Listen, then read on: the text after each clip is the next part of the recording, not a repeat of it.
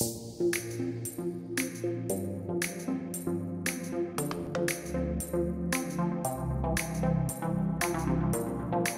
you ready to install your BidetMate?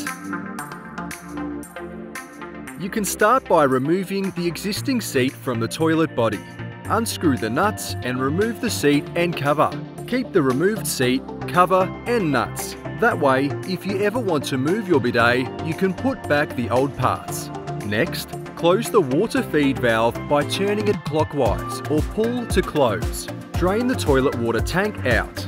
Flush and hold down until fully drained.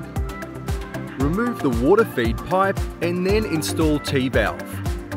You may want to have a small towel handy to catch any remaining water. Feel free to use Teflon tape or a similar thread sealing compound for a better seal.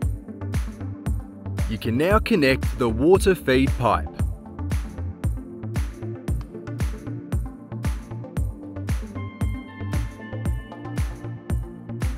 Fix the bracket onto the toilet.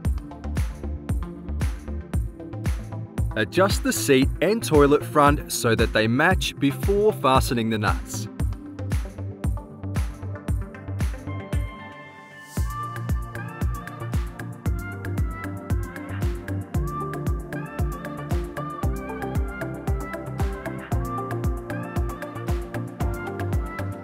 Take the BidetMate seat, set it on the toilet and gently push it back toward the bracket.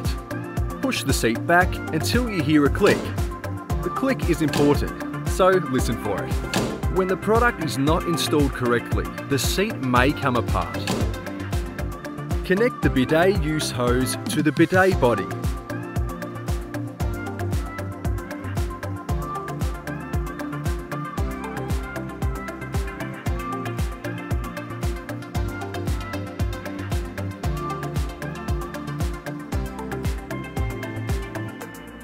Now that you've installed your BidetMate, you want to make sure it's working correctly.